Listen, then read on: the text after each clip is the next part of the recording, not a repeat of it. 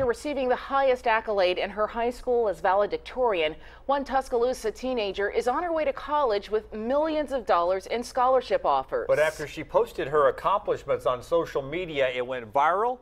And some are questioning her credentials and others are being downright mean. CBS 42 News reporter Stefan Dingle in Tuscaloosa tonight, live with us, and he spoke with the family. Stefan? Jim, good evening. Mari Fowler graduated here on Tuesday from Central High School. She graduated with a 4.56 GPA, acceptance to 39 schools, and millions of dollars of scholarships. But the reaction on social media hasn't been all positive. This type of success is available to anybody.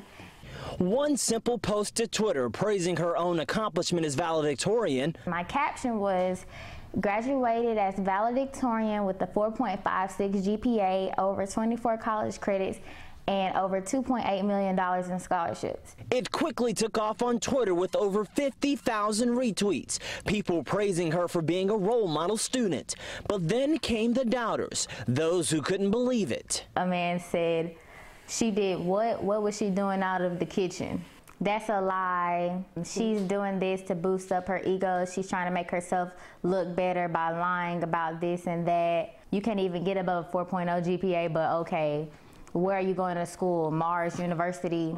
But for her mother, who's an educator, this time in the spotlight for her daughter is something she's prepared her for. When you show them good direction, then eventually they get to this place where you're no longer guiding, but more nudging and following. When I post my accomplishments or awards, I always give God the credit because it's His to give. And as she gets ready for a full ride to college, she has one message for those who doubt her success. God is not done with me yet.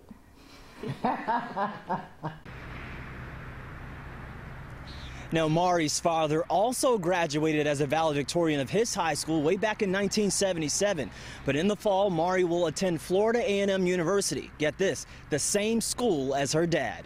We're live in Tuscaloosa tonight. Stefan Dingle, CBS 42 News. Good for you, Mari.